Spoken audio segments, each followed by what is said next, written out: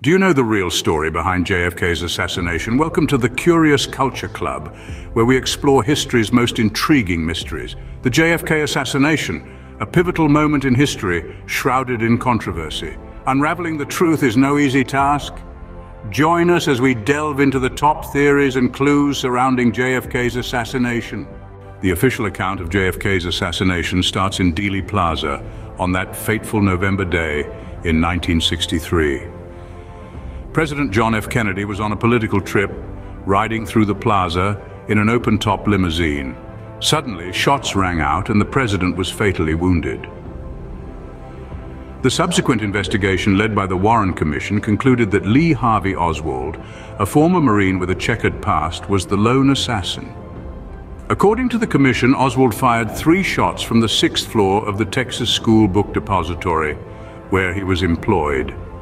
The second shot, they said, struck the president and Texas Governor John Connally, who was seated in front of JFK. The third shot proved fatal for the president. Oswald was arrested later that day, but was shot and killed 2 days later by nightclub owner Jack Ruby, in a bizarre twist that added more fuel to the fire of speculation. The Warren Commission's findings, however, have been a subject of controversy, with critics pointing out inconsistencies and gaps in the evidence. While the official account paints Oswald as the lone gunman, questions remain. Was Oswald capable of making those shots? Did he have a motive to kill the president? And most importantly, did he act alone? Or were there others involved in this tragic event? But was Oswald really the lone gunman? Let's examine some alternate theories. The controversy surrounding JFK's assassination has given rise to numerous conspiracy theories, each more intriguing than the last. First up, we have the theory of multiple shooters.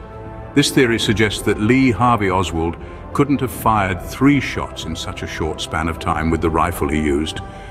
Some argue that there must have been another shooter, or perhaps even more, hidden in the surrounding buildings or the infamous grassy knoll. Then there's the theory of government involvement. This theory posits that elements within the US government, possibly the CIA or the military, orchestrated the assassination due to disagreements with Kennedy's policies.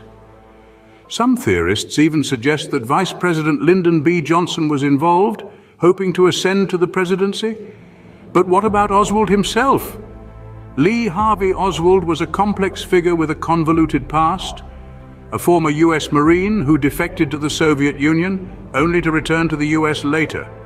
His motivations for killing Kennedy, if indeed he did, remain murky.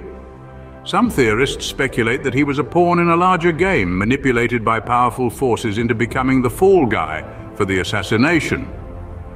Finally, we have the alleged cover-up theory. This theory suggests that the US government suppressed crucial evidence to hide the truth about the assassination. The quick cleanup of the crime scene, the rushed autopsy, and the handling of Oswald's murder while in police custody all feed into this narrative. These theories, while intriguing, raise more questions than they answer. The mystery of JFK's assassination continues to captivate us, compelling us to question, to probe, and to seek the truth.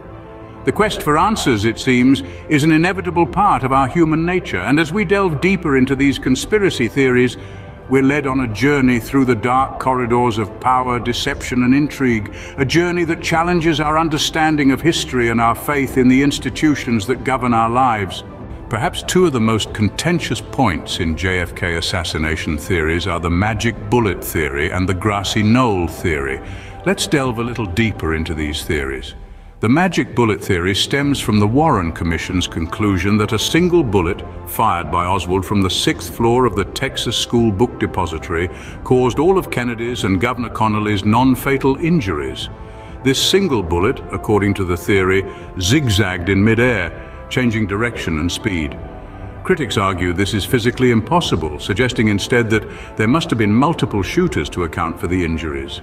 On the other hand, the grassy knoll theory posits that a second shooter was involved in the assassination, hiding on a grassy hill across from the Texas School Book Depository. This theory is supported by many witnesses who reported hearing shots from the direction of the grassy knoll. However, despite extensive investigation, no conclusive evidence of a second shooter has been found. The magic bullet and grassy knoll theories have sparked fierce debate among researchers, historians, and conspiracy theorists alike. Critics argue that the magic bullet theory defies the laws of physics, while proponents of the grassy knoll theory point to eyewitness accounts and acoustic evidence as proof of a second shooter.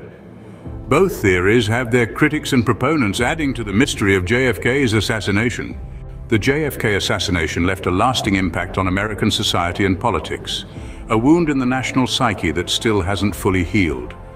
The event ignited an ongoing debate, a tug-of-war between the official account and the myriad conspiracy theories that emerged in its wake. Public perception varies, with some firmly believing in the official narrative, while others are convinced that the truth is shrouded in secrecy. In the digital age, modern technology has become a crucial tool in revisiting the evidence and testing the various theories. Forensic analysis software, 3D modeling, and other technological advancements have been used to recreate the tragic event, offering new viewpoints and challenging long-held beliefs. Some of these investigations have provided additional support to the official narrative, while others have given more credence to the conspiracy theories. Theories continue to evolve and new evidence occasionally surfaces, fueling the debate and keeping the mystery alive. But regardless of the theories one subscribes to, the fact remains that the JFK assassination was a pivotal moment in American history that forever changed the course of the nation. The JFK assassination continues to be a topic of intense debate and speculation. As we navigate through the labyrinth of JFK assassination theories, one thing is clear: the quest for truth is as complex as history itself. We've journeyed through the official account, the conspiracy theories, the magic bullet, the grassy knoll, and the aftermath. The echoes of that fateful day in Dealey Plaza continue to reverberate through time, reminding us of the importance of critical inquiry and respect for history. Which of these theories do you believe to be the correct one? Please let us know in the comments section.